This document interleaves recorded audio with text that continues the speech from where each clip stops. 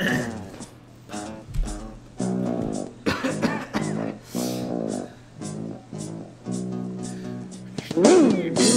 out of my bunker. Get out of my bunker. It's okay. I have an urgent.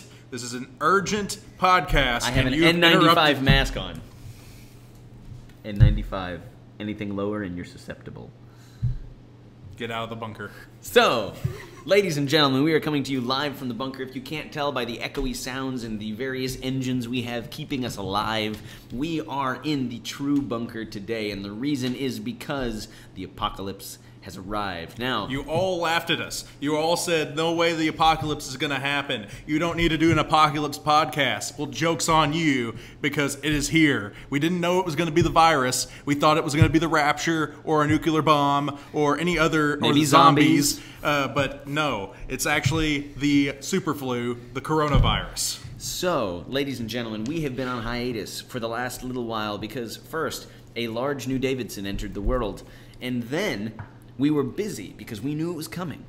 Yeah. Buying every single roll of toilet paper in every Walmart in the country. And ladies and gentlemen, we are now prepared for this apocalypse. We have 3,000, or 300,000, my bad, rolls per person. And that's just the 2-ply. And that's just the 2-ply. If you are not aware what's going on, the coronavirus has gripped us. That's why we have descended down in here into the bunker. Mr. Norman, tell us about what's been going on with this virus. All right, so it started off in Wuhan, China. There is still some debate as to whether it was a large government plot. See the Conspiracy Theories podcast for further information. Or Taiwan. If it was, yeah, or if it was truly just from, eating food that ate other food that ate other food. But either way, the coronavirus has, yes, in a wet market, the coronavirus has now entered the human population. Fun fact, it already was in the human population. This is a different strain, just like there's flu A and flu B every year. But we get flu from pigs. Or birds. Or birds. But anyway. Corona comes from bats. And cats. Meow. So, if you eat a bat cat. Anyway, all that to say, it then proceeded to spread throughout China, causing lockdown and chaos, and has then spread around the world, specifically centering now in Iran, Italy, and coming soon to a neighborhood near you, if, of course, you are putting stock in what the NBA, NCAA, NHL, of course, President Trump shutting down borders. Everything that was crazy is that he completely shut off travel to Europe. Yes, travel to Europe is shut down. Ladies and gentlemen, the last 24 hours have been a wake-up call. Tom Hanks is sick. National treasure. No, not that national treasure. We're not talking about him. Not Nick Cage. No. I mean, he is a national treasure, not he made the movie. I now want to watch National Treasure with Tom Hanks. Tom Hanks survived so we can see this movie. Well, to be fair, his son... I guess that's the Da Vinci Code. Kind of. His son also just posted a video and said, Dad's not even really that sick. I can see Tom Hanks being the type of person to be like, I'm going to make everybody look like a fool and pretend that I'm sick. Yeah, we're not accusing him of that. We are not accusing him of that. Tom Hanks, come on the podcast, bring the rock. But, all of that to say, ladies and gentlemen, we believed this was crisis enough for us to return. So, quick timeline of the last 24 hours. Yesterday, as school was winding down, we began receiving rumors, in fact, not just rumors, news, that the NCAA was not going to allow fans to attend the NCAA March Madness tournament. Which would have been crazy to watch and a very interesting case study on how crowd affects higher seeds and lower seeds and momentum and all that fun stuff. Would have been incredibly exciting to see the entire tournament with just shoes squeaking. Yeah, and then the random parent in the back, yeah, go Billy. Or just as we wanted to see one fan from each team. Yes, a single fan. Shout out CFB Twitter, or excuse me, Reddit CFB on Twitter. I apologize once again for the audio quality. If you want to hear good audio quality, listen to one of our previous non-bunker podcasts. However, after that shutdown, the NBA later that evening announced that they would be suspending play because they don't want LeBron to get a ring. And that one player kept on licking knobs. Yeah, if Rudy Gobert had just kept his hands to himself, bruh. But anyway, if you've been guarding Rudy Gobert in the last probably 36 to 72 hours, please contact the CDC. And then Donovan Mitchell got diagnosed earlier today. Yeah, I was high-fiving. But anyway, all that to say, we have now arrived at the point where all things have been shut down, and all things that have not yet been shut down probably will be. Universities are suspending in-person classes, and we believed it was the job, the duty of the TDWG podcast to make sure you are aware of what is going on and how to prepare for this apocalypse and the next one. Yes, so this is our Apocalypse podcast. We're going to provide you with some FYI on what to do whenever the streets are vacant and you hear just the rustling of a plastic bag flowing through the air. Or the tumbleweeds, like the ones that consumed that dude's house like 2 weeks ago. Look it up, it's real. They were like 50 feet deep. So, I am an expert in this because of my experience playing the video game Fallout and reading Stephen King's The Stand, which features the super flu. And Mr. Norman is an expert in this because of The Rapture. Yeah, that and the fact that my father is a former... Edited. And so because of that, you know, we are a little bit prepared. So let's go through. We're going to walk through, and then we'll come back around to the coronavirus at the end and talk through the actual preparedness steps you could take. But first, we have 3 other potential apocalypses that could come upon us at any time. And then we'll come back. Yes, we talked about them at the beginning, or at least I think at the beginning of this one. I don't know. The coronavirus might be eating my brain since you infected me. Oh, gosh. But you have the nuclear apocalypse, in which an atomic bomb or a hydrogen bomb is set off, and we have mass assured destruction, and everything is destroyed, and whoever survives is fighting for resources with the cockroaches. Yep. And the Twinkies. And the Twinkies. You have the Rapture, in which God pulls those who are his, and like planes are crashing and all that stuff. And then last, but certainly not least, zombies. Yeah.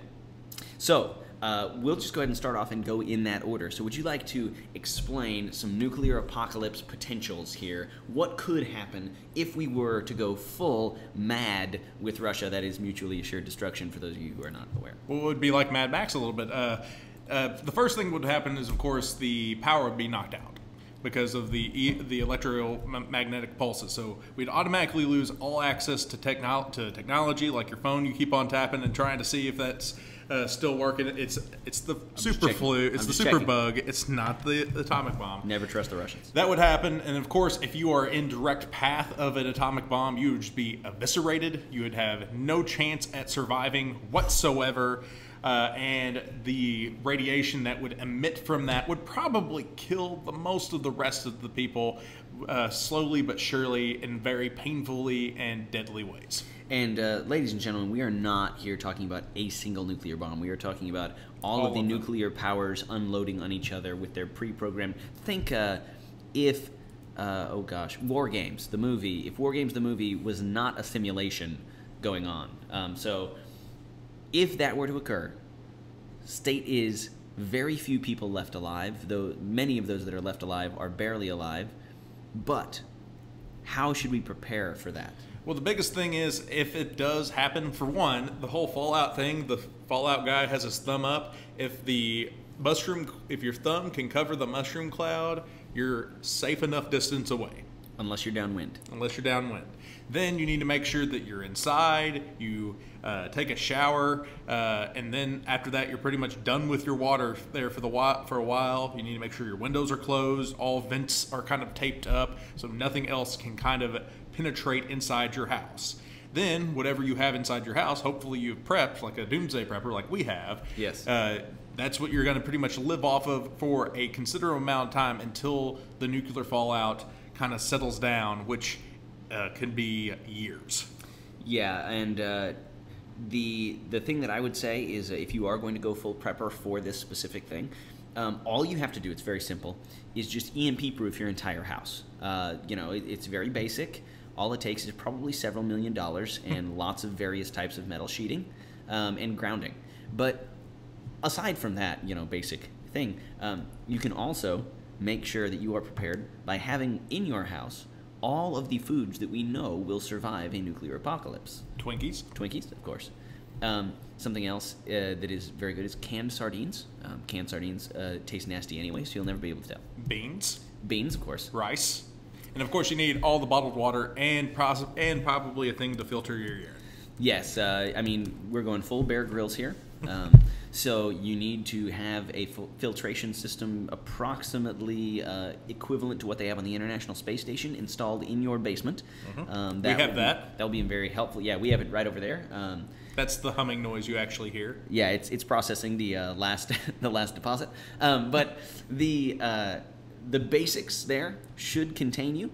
I would also highly recommend having some very high-powered defensive weapons for when the ants become supersized due to the radiation and attempt to eat you. Yes, and keep in mind, most apocalyptic movies show that humans are at war with each other. The enemy is not each other. The enemy are the giant ants, folks. It is. It is. I mean, I don't think people realize how much of a threat that really is. I mean, those little mandible clipper things. I mean, they're having a massive world war as we speak with themselves. Exactly. And now, if they become bigger than us, they're of course going to try to take us out. I have witnessed firsthand the frontline war between the sugar ants and the fire ants. It happened through my house when I lived in Alabama, and it is violent and it is epic. And if it was happening with things that were, 9 feet tall instead of being less than a millimeter, it would have absolutely decimated the town that I lived in. So, ladies and gentlemen, we hope that you are prepared for the nuclear apocalypse.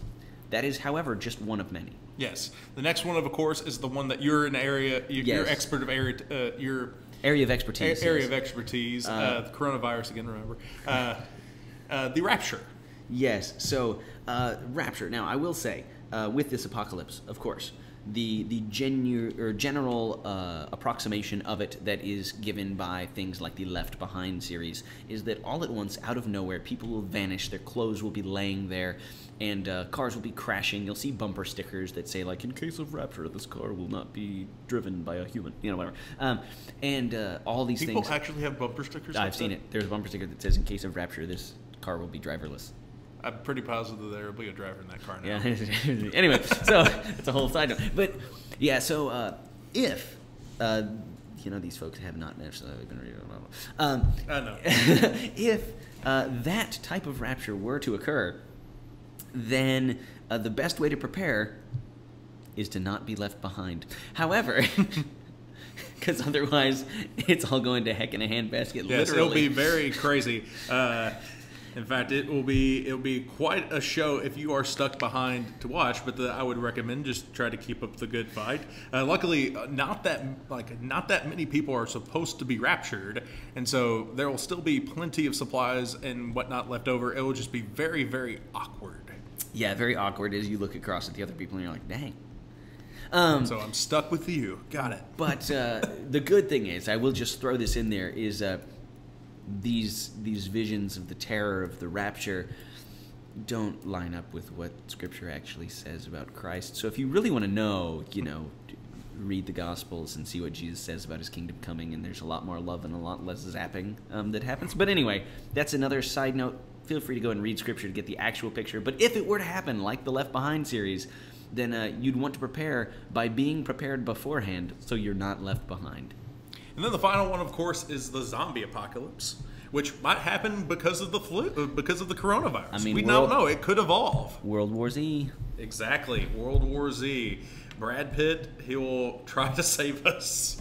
But in that one, the sick people survive. Yes. So actually, if you have coronavirus in his world, you'll live. Well, the zombie apocalypse is all over the place. There's a lot of different types of zombie apocalypse. You have the fast zombies. You have the slow, meandering zombies. The walkers. The walkers type of zombies. And basically, what you just need to do there is just wait until it's cold. Go as far north as you possibly can. Just camp out in Alaska. Go to Barron, Alaska, and I think you'll be fine. You might hang out with Sarah Palin, the Masked Singer star. Exactly. So you do need to stock up on. You don't necessarily need ammo or guns or things like that. You need melee weapons if it is a zombie apocalypse. So you need to be looking at like machetes, shovels, baseball bats, crowbars, that piece of bread from the cafeteria. Yeah, I actually... Not our cafeteria. Yes, of course. Miss Maud, we love you. Yes. Her bread is good. I'm talking about the bread from those other cafeterias. Yeah, like Heitai. Exactly. So the other thing that you can do to prepare specifically, if you have large melee weapons, is make sure that the edges are very sharp. However, they're still wide edges. I don't know if you guys are familiar with like the angle of the whatever the heck, the knife blade. You want it to be a very thick, kind of like a hatchet style blade, because it has to be able to make it through several zombies in one swing. Yes. So it's just a heads up, literally. Yeah.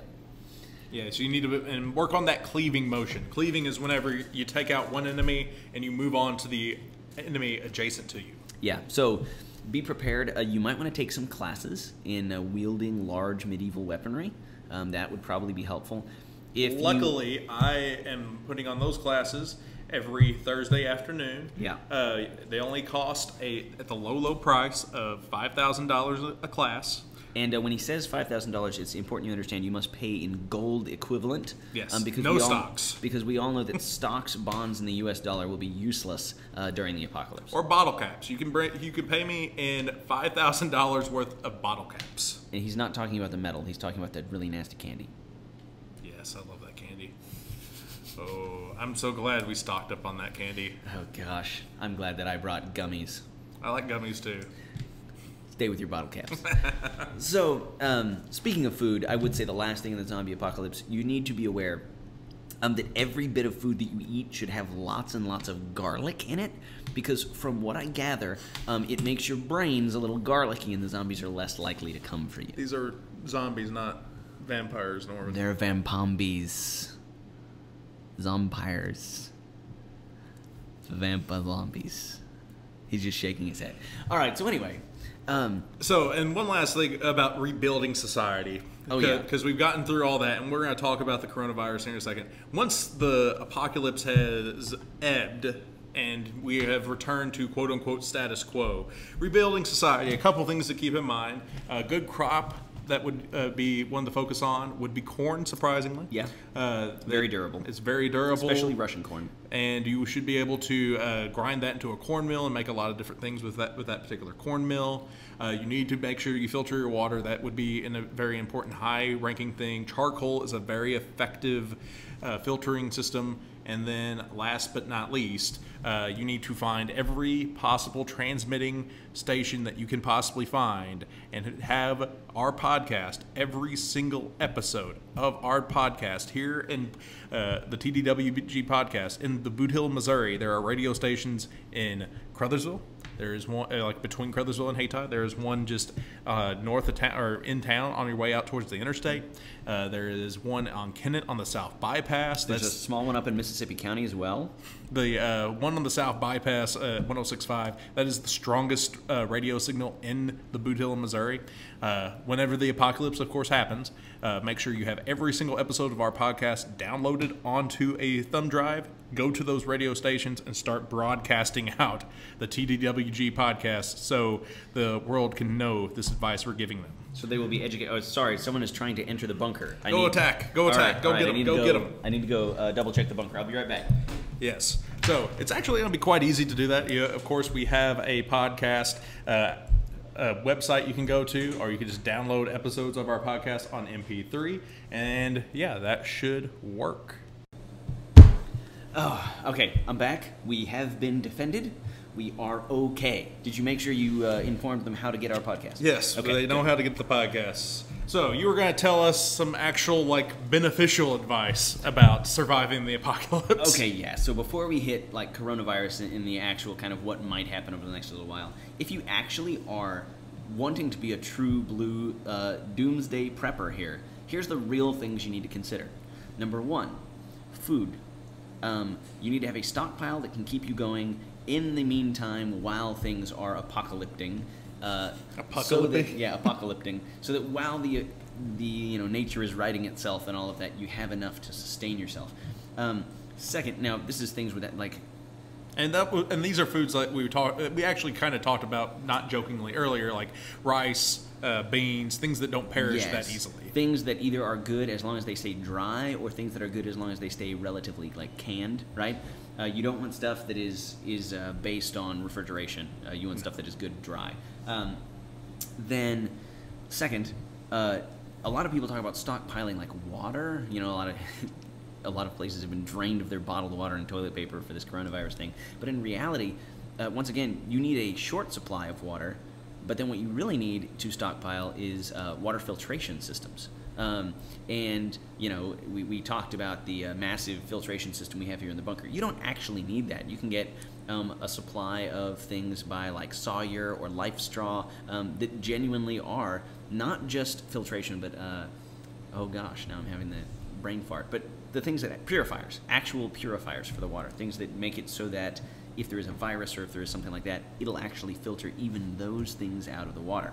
So that's the second thing, is the water. The third thing you need is something to provide some type of shelter. So that could be equipment to create a shelter, or that could be some form of durable shelter in and of itself.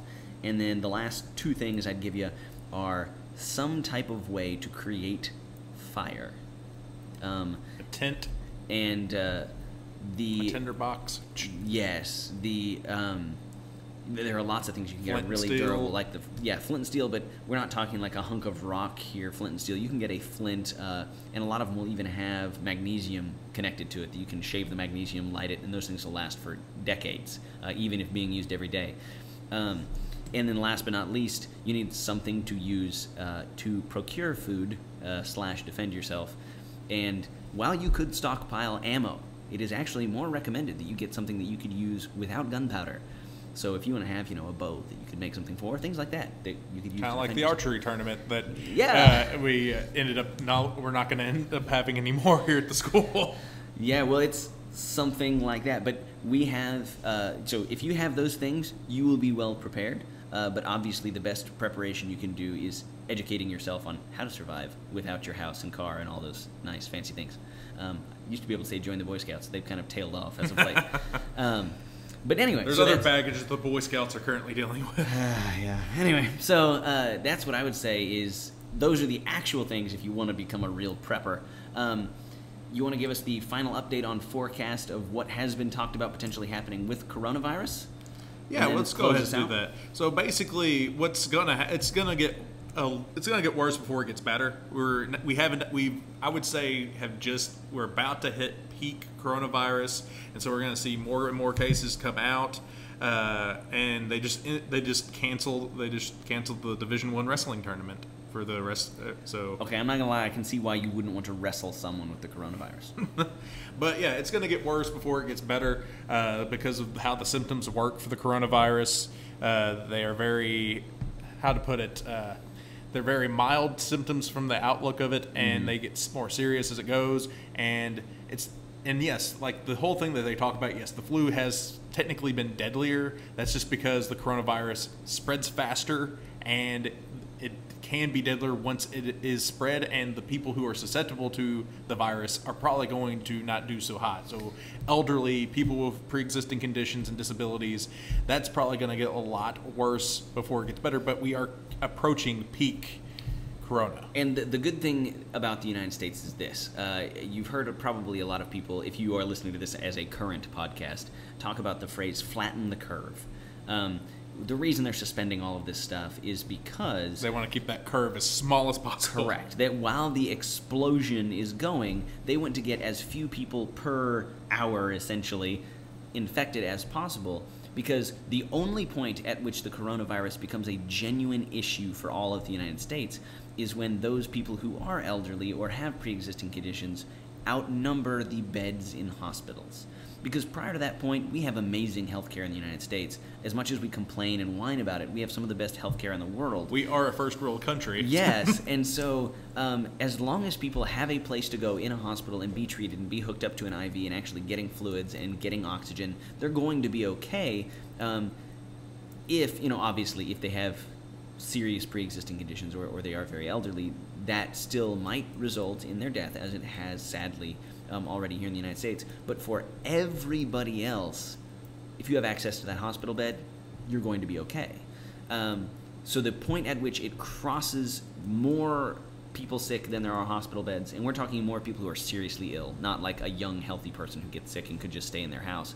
That's the point where we get bad, and we are taking a ton of precautions right now. As much as people are bashing the government, they're doing quite a bit to limiting that cutting off travel to Europe seems like an extreme measure, but it was a very smart measure. Same thing, they had already canceled. They had already cut off travel to Asia. Them trying to get out these test kits as fast as possible has also been a beneficial thing. So it's moving in the right direction. The United States is probably one of the better places that you could get the coronavirus in. And so that's all we're trying to do is try to keep it down as much as possible. So until then, just do basic, general, run-of-the-mill health stuff. Wash your hands, don't touch your face, even though I'm touching my face as I say this. But we are in the bunker. So we are in the bunker, so we're safe. Don't. There's one student that I'm thinking of. I'm not saying their name because it's against FERPA, but they know who they are, and I know you are listening. You need to respect people's personal space. I know the student. So yeah, respect personal space. Wash your hands. Don't touch your face. Don't lick doorknobs. Yeah, don't lick doorknobs. Don't be Rudy Gobert. But in reality, a vast majority of people are going to be 100% fine. At its worst, this thing has a death rate of about 3.5%. Which is still pretty high. It's high. It's awful. It's terrible. But considering the flu is below 1%. Yes, but just meaning that leaves 98%, yeah. Right? I mean, and so I know the math was bad. Really, it's 96.5. I get it. But the mix 96.5. But the point there being, it's not probably, Lord willing, it's not going to reach that point in the United States. It's below 2 in the United States as far as death rate is concerned. So calm down. To quote Franklin Roosevelt, the only thing we have to fear is fear itself. Well, yeah, we also have the coronavirus, I understand, but they also had the Great Depression, right? So don't freak out. Don't actually be one of the people who Don't sell all of your stocks. Yeah, don't write it out. Now it's not the time to sell stocks. If anything, it's time to buy. But point being, chill out, calm down. It's not the zombie apocalypse. It's not nuclear war. Ride it out. Be smart. Don't go riot because you can't get the 2-ply toilet paper. All right? Only riot whenever you can't get the 1-ply. Then there is a little bit of a problem. Use pine cones. All right, but I think until next time, my name has been Paul Davidson. My name is, and Lord willing, will be Scott Norman. And this has been 2 Dumb Woke Guys.